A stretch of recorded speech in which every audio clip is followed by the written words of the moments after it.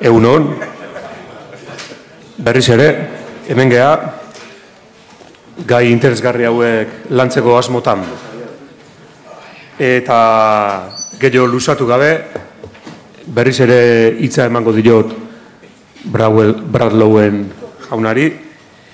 Eta berak gaur bai hitz egingo digu. He's going to speak today about the research they've been carrying out, and they are still carrying out in Canada, about Basque vessels and Basque wrecks. He's repeating the same thing over in Spanish. Contamos hoy de nuevo con Brad LOEWEN, que hoy nos va a hablar sobre las investigaciones que se desarrollan en Canadá en torno a las embarcaciones de origen vasco. Brad? It's all yours.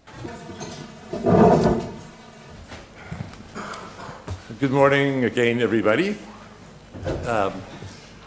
I think I'm not quite as ready today as I was yesterday, because somewhere along the line with our power shortages, my printer failed to produce a text. So I'm going to be working with something like this today. But I'm a university professor. I'm used to improvising. So we will do this and we will enjoy it. Do you have 1 hour? Yes. Okay. So we have a question here in front of us. Why do we study shipwrecks? And of course, the main reason today here in Donasti is that we want to know more about the example of the Nao Victoria. This is what we tell ourselves.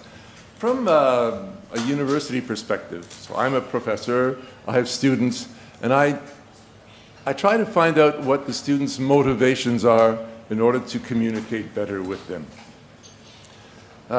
So when I sit down with a new graduate student, I ask them, why are you interested in shipwrecks? So the student says, well, I want a job. That's usually the first thing. But when I talk with them a little bit more, I discover that they have really interesting motivations, and they are often quite personal as well. Some of them,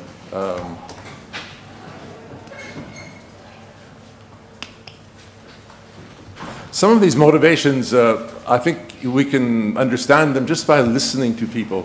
For instance, yesterday when you were listening to people, listening to the speakers, you heard the word Basque an awful lot. We are learning about Basque shipbuilding. So one of the reasons why we study these ships is we want to learn about Basques, and we want to understand the Basque identity and the place of the Basques in the world from the 16th century onwards. This is a way of projecting the national identity of the Basques onto a global stage, and this is an important objective. But there are a lot of other reasons as well, and I won't talk about the Basques today. I'll talk about Canada, because I'm from Canada, and hopefully the example of speaking about Canada will give you a few keys to understanding what you see here in the Basque Country. Now, when we look at 16th century shipbuilding in Canada, this is the image that is the most often used at the beginning of any PowerPoint presentation. This is a map from 1554, Desellier, so it's a French map maker. It's a map that shows all of the New World, and in one part of the New World, you see it here, it's upside down, but this is, I'll just point it out. Here you see Newfoundland. This is Labrador here. This is the Gulf of St. Lawrence. So the north is down here. And here you have an interesting scene. You have a couple of ships. So here's what we think is a Basque ship, a whaling ship. And here we have a whale with nice fancy mustaches. And here we have a crew that is hunting the whale. Should we do a zoom? Let's do a zoom on this. So this image has been analyzed an awful lot in Canada. And people analyze it from different points of view. I've written a text on this particular ship. I don't think it's a Basque ship. I think it's possibly from Brittany. And I could explain why and all the details, but you can see this, the last mast here, it's been analyzed as a 16th century rigging structure, and so on. Other people have worked on the whale itself as a symbol of sailors' fantastic view of the sea, and with these sea monsters and so on. And one of the most interesting texts that I've read on this concerns this group here. So we have a harpooner here and a couple of rowers, and this person here, we don't know who he is because he seems to be holding a bow. And as far as we know, the Basques did not hunt whales with bows. And there's also the question of his hat, which is seen as a typical Basque bonnet hat. There's also the question of his clothing here. Some people say this is a priest. So there's been a lot of discussion around this identity. And why are people interested in it? Because they want to know whether the Basques hunted with indigenous peoples and whether there were religious figures on board the Basque ships. So this image is often seen as a starting point to get into the Basque society that did the whaling.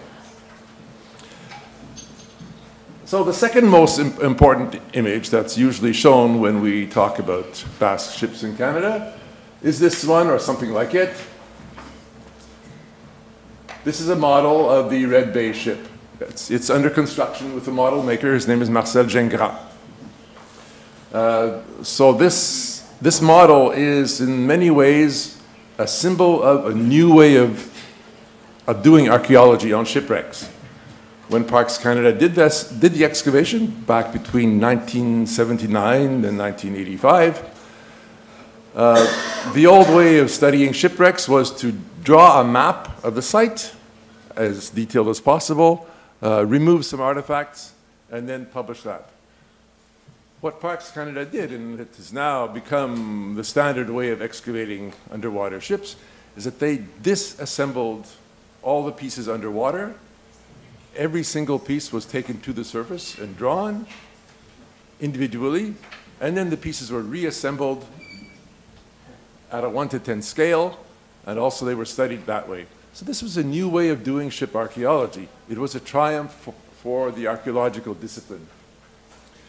To such an extent that here you see this model, and here you see the logo of the UNESCO Underwater Heritage Charter. And they actually took this model as a symbol and projected it onto the world stage as a symbol of how to study ships underwater. In Canada, we are extremely proud of this because this is our contribution to global archaeology. So in Canada, these two images are shown more often than anything else.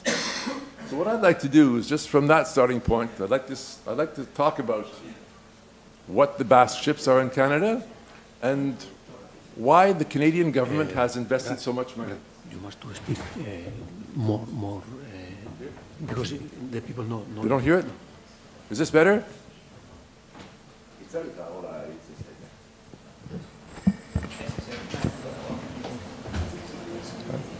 Can you hear it now? You want me to repeat all of that? No. So I'd like to take some of these samples of Basque shipwrecks in Canada and just say what arguments were used in Canada to justify the excavation, the study of these shipwrecks. It may give you some insights into how the Basques are viewed in the world and how they're viewed in Canada. It may be surprising to you, or maybe you know this already. So in Canada we have 12 known Basque ship and boat remains. I think that I should go over them again from yesterday. So here we have, up here in the Strait of Belle Isle, we have Red Bay with no less than 7 shipwrecks. These are 3 large ships and 4 small boats. Then at Chateau Bay, a little further, there's another large ship. These ships were excavated by Parks Canada. So what is Parks Canada? Parks Canada is a governmental agency, a federal Canadian agency. It was created in the 1950s as the national Commission for Historical Sites and Monuments. So what this, and it is associated with the natural park system. So if you go to Canada, you associate the countryside with vast open spaces and national parks like Banff and so on. Well, these historic sites are administrated by the same organization that we call Parks Canada. It's a shortened version of the National Parks, of the Canadian Parks Agency or something like that. So this is a huge organization. Just to give you an idea of how big it is, they have more vehicles than any other government agency except the Army. So this is a really big organization. And when they want to invest money into something like Red Bay or into another site, it has to be justified on an administrative level. This leaves a paper trail, and we can study it, and we can see how archaeologists justified spending, in the case of Red Bay, probably about $50 million over the years. It's a lot of money. If we go a little further, I just want to talk about these wrecks as well. These are two wrecks in the Restigouche River. The Restigouche River flows into Chaleur Bay here, and that was the site of the last naval battle between the French and the English in Canada in 1760. I'll talk about that a little bit. All the French ships were actually Basque ships. So this is another little Basque ship graveyard. So what happened in 1760 is that places like Quebec City and Montreal had already capitulated to the English, and the French sent a fleet from Bordeaux to Canada to try to resupply the troops. What the ships did is they went through here, and instead of going into the St. Lawrence, they went here, where they connected up with Indigenous peoples and Acadian rebels who were still fighting, and they decided to make that their battleground. The English, who already controlled the Louisbourg here, saw them, followed them in, and trapped them. So there was a naval battle that lasted about 5 days. Eventually, the French troops and the French ships ran out of ammunition, and they decided to blow up their ships rather than have them captured. So that's how these ships were there. That was the very first underwater archaeology project in Canada. Not by Parks Canada, but by the Indigenous community that lived right here. That community is called Listigouche, which is the Mi'kmaq word for Restigouche. So this native community at Listigouche in 1939 actually took one of these ships, the Marquis de Malloz, pulled it out of the water, and put it on exhibition in front of their church. They put a roof over it, that was everything, and for 50 years, that shipwreck was the symbol of the Listigouche Mi'kmaq community. If you talk to people from the community today of a certain age, they all remember as children, they would go on to the wreck and they would play on it. They had different games that they would develop. So they were sailors, or they were, you know, if you can imagine Indigenous peoples playing cowboys and Indians, that's what they did. So for 2 generations of children, they would play on this shipwreck, and it became theirs in a certain way. So in 1979, when Parks Canada came into this area and decided to excavate a second of these ships, the Machel, a political battle developed. The Indigenous community wanted Parks Canada to help them with money for their shipwreck, and Parks Canada wanted to build a new visitor center for their shipwreck.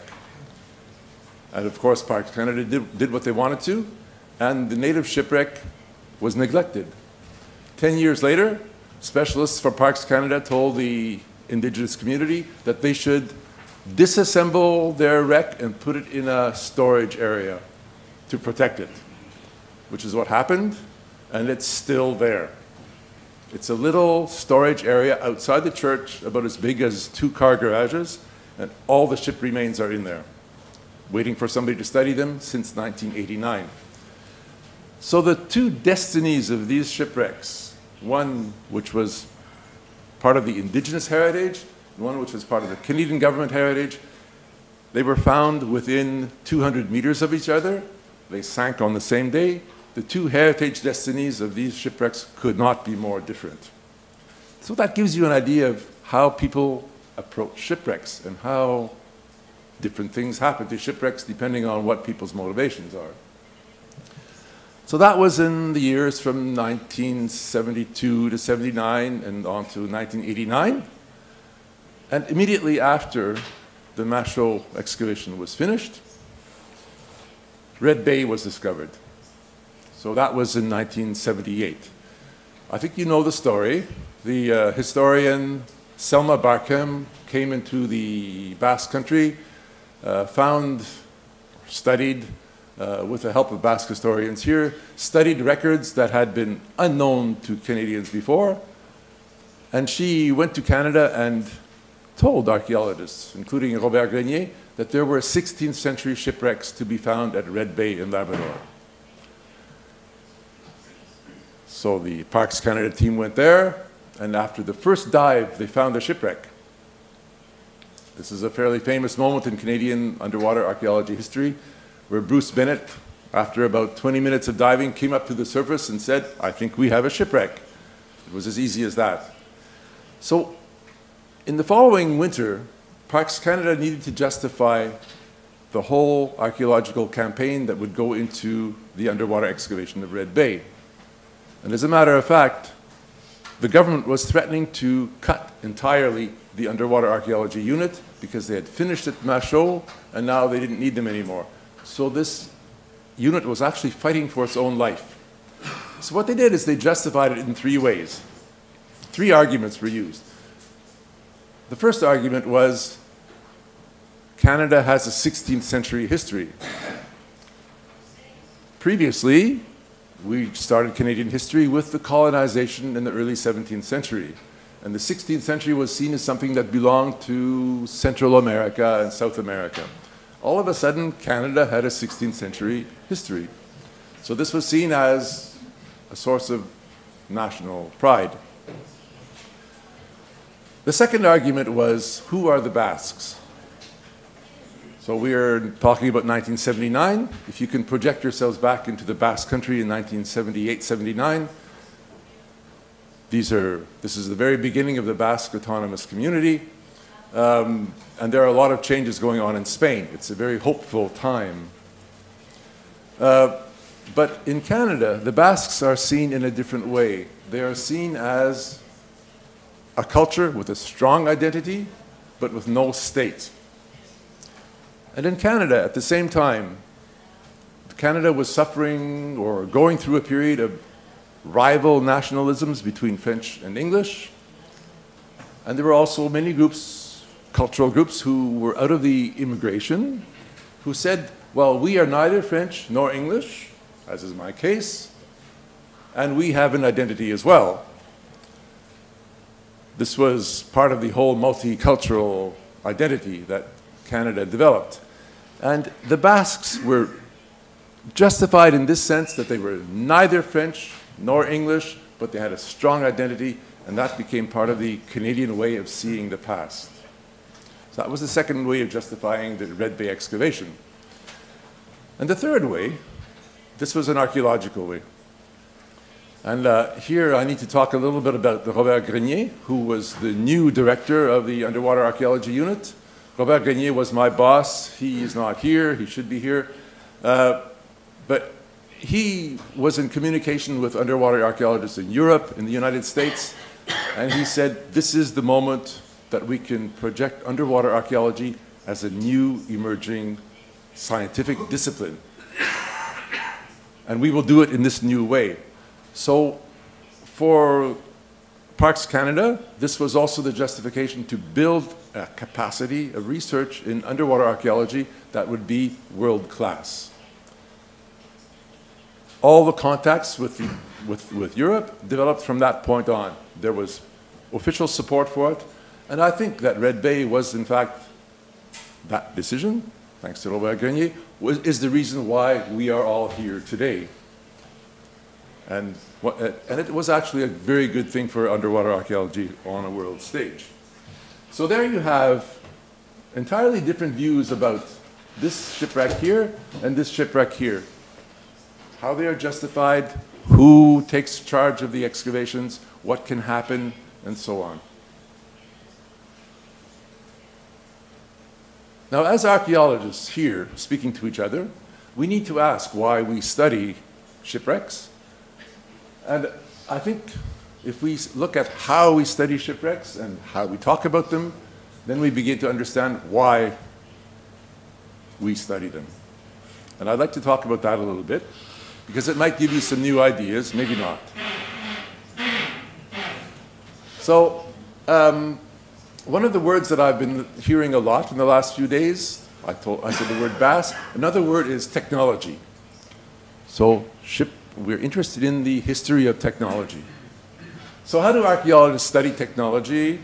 We had this idea we call the chaîne opératoire, where we try to collect data on individual artifacts throughout the life of the artifact. So what I've done here is I've just sort of created a pattern which goes around like this.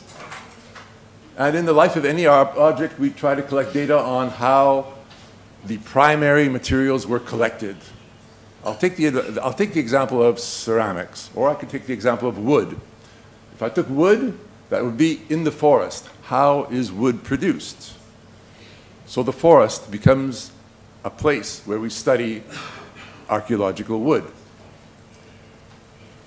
The next stage is we try to collect data on how the primary material is transformed.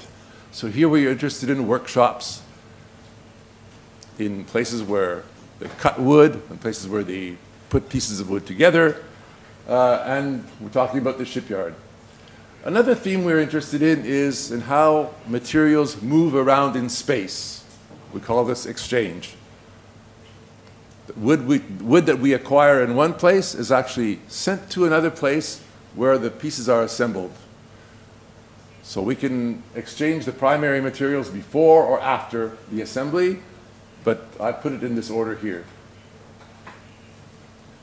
And the last thing we look at is how these things were used. And in the language of archaeologists, we call this consumption. That is how wooden artifacts were used, were occupied. And that's one of the more interesting things about ship archaeology. Back in the 1970s, again when underwater archaeology was taking shape, you could say it was being born, the English underwater archaeologist Keith McElroy conceptualized ships in 3 ways. One of them was as a machine that had a function of transporting things from point A to point B. Another way of conceptualizing ships for him was the ship as a closed social space. I'll talk more about that later. The ship as a closed social space. And the third way of conceptualizing a ship was its connection to land. McElroy saw the ship as an extension of political and economic systems on land.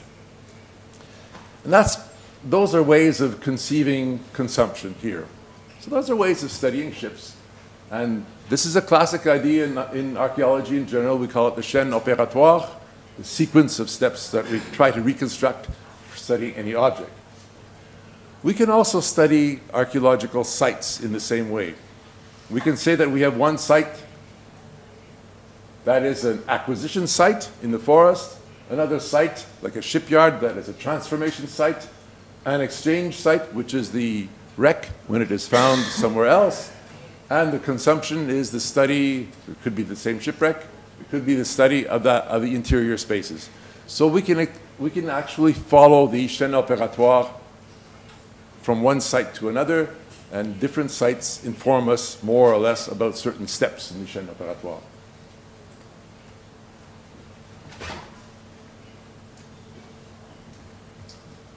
So getting to our example of ships again, here we know that ships can be studied from different points of view, and when we look at the artifacts from a ship, we need to decide whether these artifacts at what stage they are in their life. Are they at the stage of exchange or at the stage of consumption? This is because shipwrecks are both used, ships are both used to transport cargoes, and there are a living space as well. So if you have an artifact on a ship, a ceramic container, you need to decide whether that ceramic container was part of the cargo in this exchange setting, or whether it was part of the domestic use of that particular ship. So that's one concept. Now I'd like to go on to another aspect, and this is what, when we want to look at the society on board a ship, we need to conceptualize it to give ourselves the tools to get at that society. And I'll do it by looking at 2 or 3 concepts, and I'll just go through them really quickly.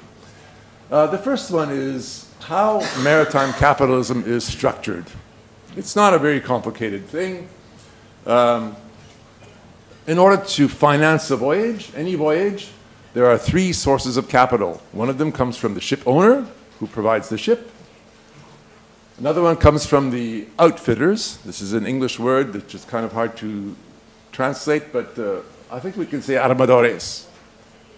The outfitters. And the last source of capital is the crew itself, which provides its labor. And in the 16th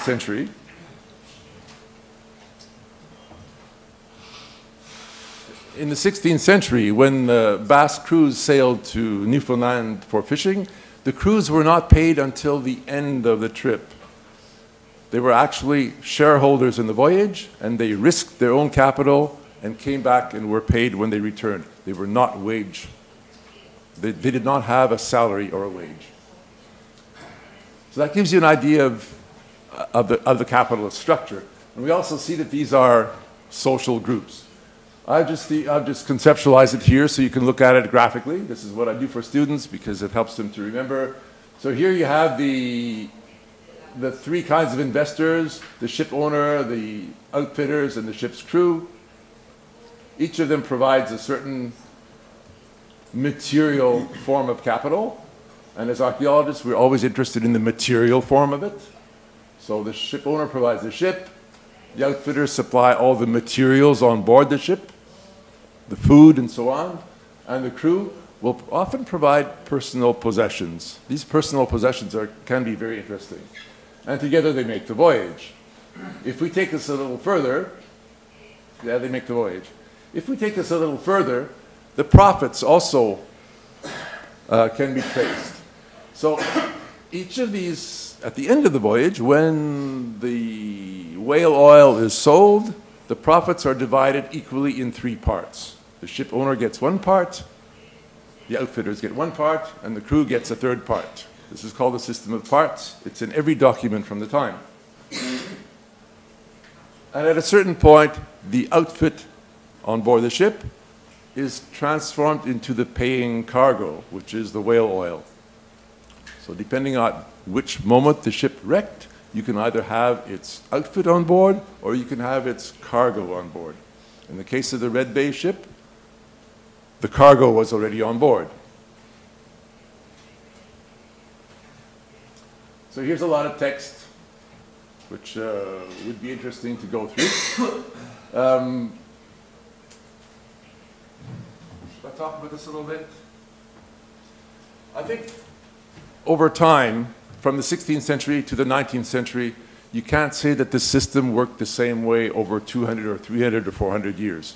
So what actually happened over time is that the outfitters gained more and more capital. They were the merchants, so they were actually doing less work, and they were more expert in investing. So they accumulated more capital and more power, and they became ship owners. The crews eventually ceased to be shareholders themselves, and they became wage earners, and their wages were progressively forced downwards. So by the 19th century, sailors are poorly paid people. The ship owners and the outfitters are the same people, and the power relationships have shifted dramatically from the time of the 16th century. So you need to see this as a historical dynamic that is not static but continues on. Depending on where your shipwreck is, you need to fit it into the right social context. So that's the idea of maritime capitalism, and it gives you an idea of who is on board ship. So let's make this a little more archaeological. What are the social spaces on board a ship? Here I have two examples here. One is a merchant ship, and one is a warship. So these are the spaces. I just colored them. So these pink spaces are used for sailing the ship, for maneuvers and so on. So when we find artifacts from those areas, they usually are associated with the ship's operation. And those artifacts usually belong to the ship owner. Then we have spaces here in green, which is where the crew lives and eats. And if we find artifacts in there, they're usually associated with the outfit that was supplied to feed the crew or with the crew's personal possessions. And then we have this big space in the bottom, which is where the cargo goes. And if we find artifacts from there, this is usually the return voyage when the ship is full of whale oil. So we get this. So when we see these social categories in the spaces of a ship, we begin to see them in archaeological terms as well. Let's look at a warship. It's slightly different. This is again the space for maneuvers. Green is where the people live. There's a kitchen down here in many cases. And the paying cargo is basically, it's not the paying cargo, it's the food and the supplies for the warship. And we have an extra color here, which is the space where the fighting occurs. This is where the cannon are. So again, we have social spaces that are functional spaces on board a ship. That was easy, wasn't it? So now, let's take this one step further and see what happens when a ship wrecks and it becomes a shipwreck. The formation processes of shipwreck sites.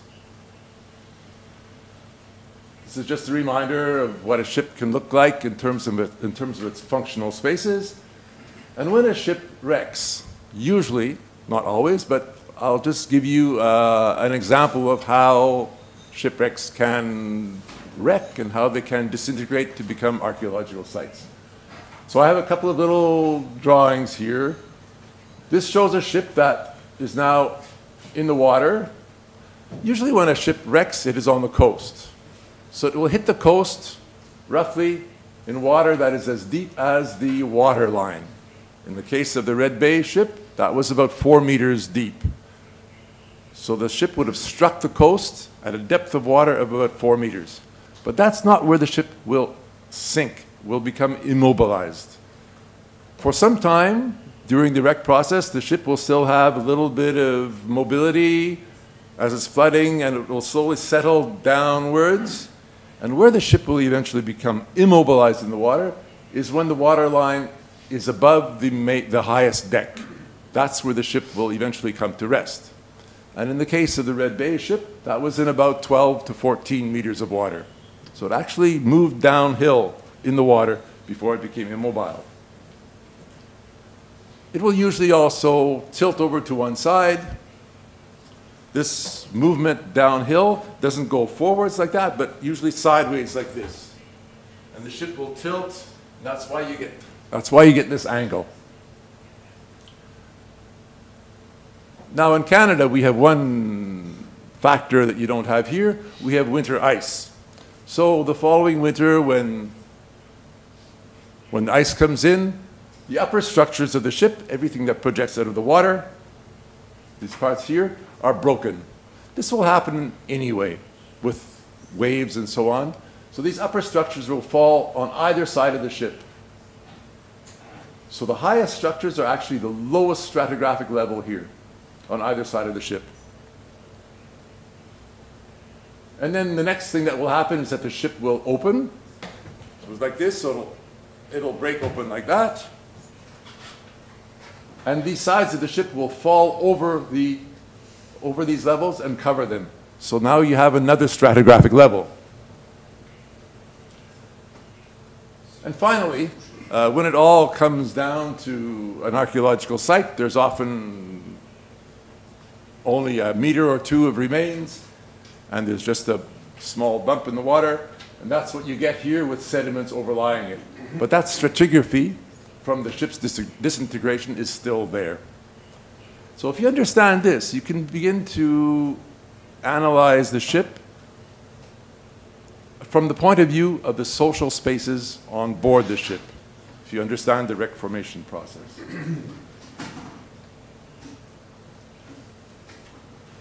So those are fairly basic ideas about shipwreck study, how we begin to see social spaces on board a ship in the way that Keith McElroy suggested we should do this, and that was back in 1972. So we're still working with fairly old ideas.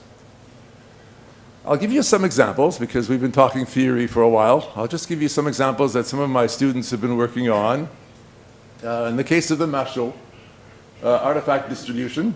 This comes from the doctoral dissertation of Charles Dagneau, who some of you know. And here you have the shipwreck here. This is the back of the ship. This is the front with the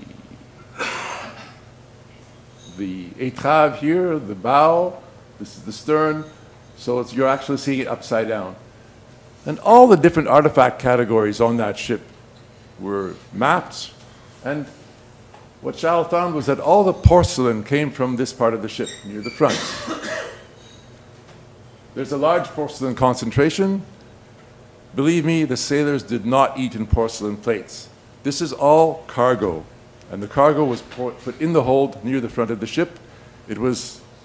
This warship was actually also sending domestic goods to the colony in order for it to be sold. It was what the French call pacotis. These are small concessions given to the officers that the officers can sell, and that's in exchange for their poor wages. So this porcelain was actually meant to be sold by the ship's officers subsequently. So Charles did this for every type of category.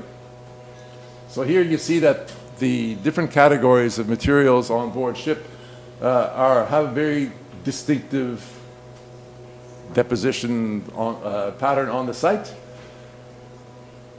And they also are deposed differently from a stratigraphic point of view.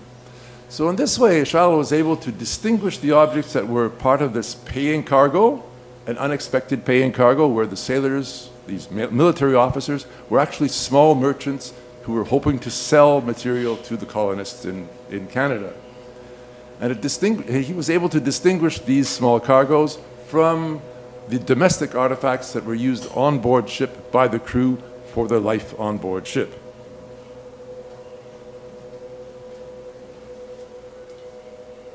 So what have we got? If you're interested in doing some more reading about this, there are some researchers that have written on it. I'd like to mention Michel Lourdes and Elisabeth Vera, who began thinking about this while they were working on the wrecks at La Natière. They began questioning the functional categories of artifacts on a ship. They had been working with Parks Canada functional categories where they said a ceramic container has a domestic use. And Michel and Elisabeth began to say, no, a ceramic container on a ship can have an exchange use and not just a domestic use. So there was actually a process in which the Parks Canada approach was being questioned by these researchers. And that same line was taken up by Charles Dagneau in his doctoral dissertation. So you have a couple of references here.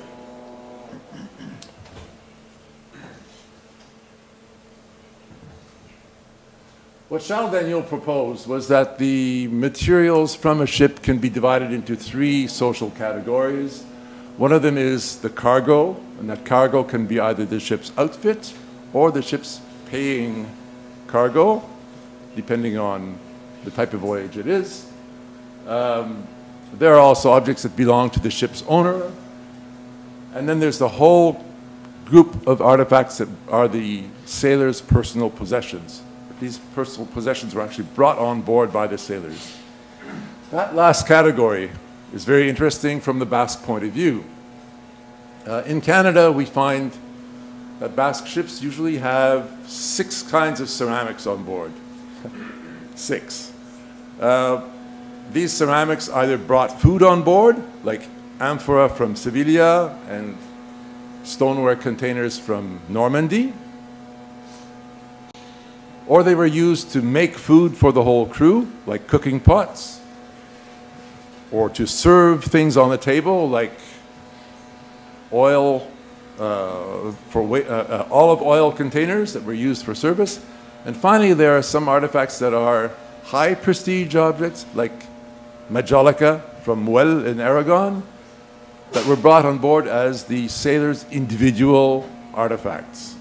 So you can imagine officers around the table, they take out their personal cups and they drink out of them on the officer's table. So these ceramics actually have very different functions on board a ship, and they also come from different areas in Europe. The domestic artifacts that the sailors used almost all come from the Basque Country, from potteries in Alaba. The food that was brought on board usually comes from far away as Andalusia and Normandy, whereas the prestige objects come from Majolica factories somewhere in the Iberian Peninsula. They can be in Aragon, or they can be as far away as the Madrid region. So when we look at these groups of artifacts, we also see the different social categories on board a ship. So how do we do this? Again, this is an idea, just a recall of the social spaces on board a ship. Where the artifacts are found usually helps us to understand who used them. Here you have a view of Red Bay with the excavation going on. You see the shipwreck here. You see the shipwreck is opened like the pages of a book. You see here the barge that was used by the divers with the hot water system being pumped down into the divers' suits. And you see the landscape around with Saddle Island, which is where the whaling stations were, and so on. So this is the cover of the Red Bay publication, which shows the archaeologists in action. If you recall, this is the 3rd justification for the Red Bay project. Well, that 3rd justification made it onto the cover of the Red Bay report, How We Do Underwater Archaeology.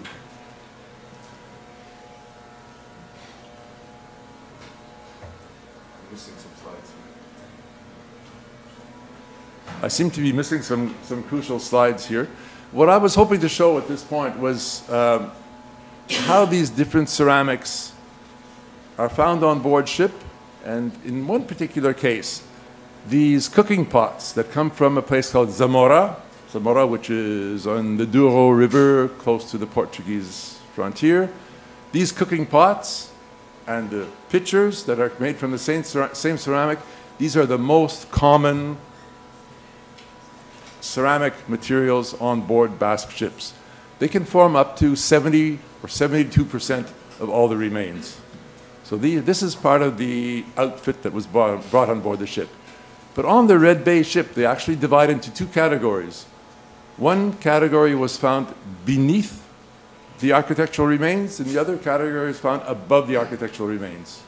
What was found below are only pitchers used at the table to serve wine, and what was found above the architectural remains were the cooking pots used to make common meals. So if we go back to this idea of social spaces on board a ship and the wreck formation processes, these pitchers fell from the highest parts of the ship, from the officers' mess. They were found in the stern area of the ship, and they were the first ones to fall, whereas the cooking pots came from inside the ship on a lower level, which is where all the ordinary sailors were and where they ate together, so they fell inside the ship. So you have the same artifact provenance in Zamora, but 2 types of artifacts. One is a cooking pot, the other one is a pitcher, and they come from different zones of the ship, and they give you perspective on different social categories within the ship's crew. That's the value of doing careful archaeology. You can actually get into the ship's crew and say who was using what artifact and for what purpose.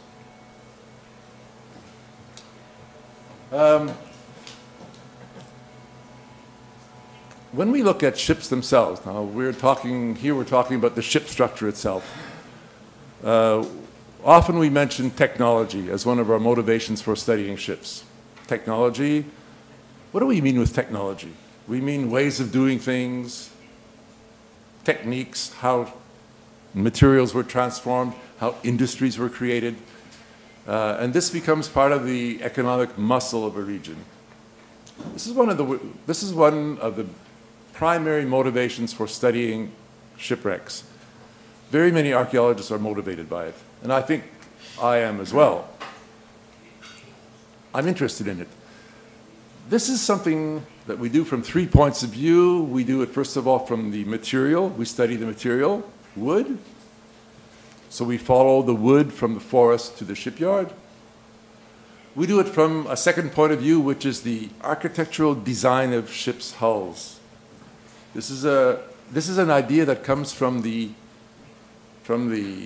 discipline of naval architecture, and it was transferred to archaeology.